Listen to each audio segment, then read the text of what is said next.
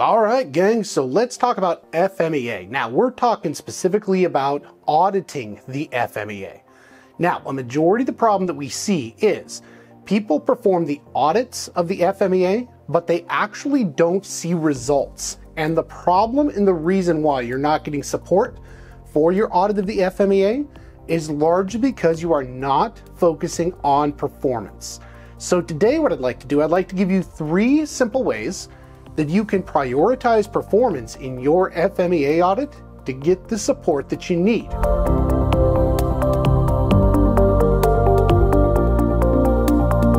Now, the first way is realizing that there is more than one interested party for your FMEA audit. On the screen here, we've listed 3. You've got management, you've got yourself as an auditor, and then you've got the practitioner or the owner, let's say, of the FMEA. If you only focus on the needs of your audit scheme, the management won't have buy-in, that process owner also won't have buy-in, and so when you go to produce your results will largely be marginalized and seen as not relevant to the other 2 parties. This is one of the biggest problems we see with auditors, is they're not focusing on things that other interested parties are actually interested in. So that's the first thing. The second thing you're going to do is you're going to want to make sure you tailor your results to something that these 3 parties, they care about. So you need to think about the management, right? What language does management speak? Management speaks time and money. The practitioner speaks performance. And the auditor, of course, we speak scheme conformance.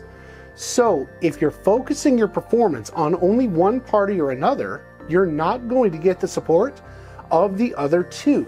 So in order to do that, you're going to have to find a way to target your FMEA audits around a subject that matters to all 3.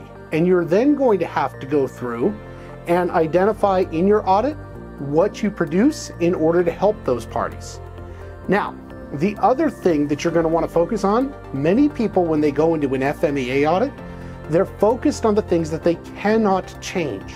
So when you audit the FMEA and you find discrepancies, one of the things that you'll see a lot of times is some of those discrepancies will take a significant amount of effort to change.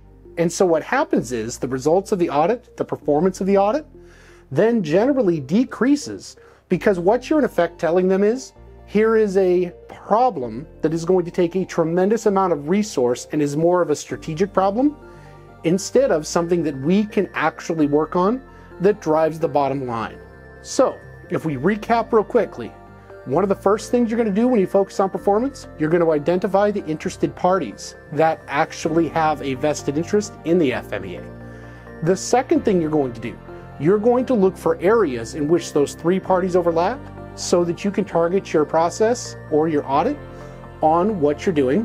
And the third thing you're going to do is you're going to focus your results on things that you can actually control.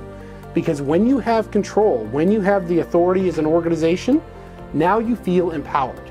If it's nothing but a constant list of complaints around things that you really can't change, nobody is going to take your audit seriously for your complaints. All right, hope you learned a little bit about auditing for performance of your FMEA. And if you want more tips and tricks like this, check out plexusintl.com for more free material on auditing FMEA. All right, we'll see you in the next one.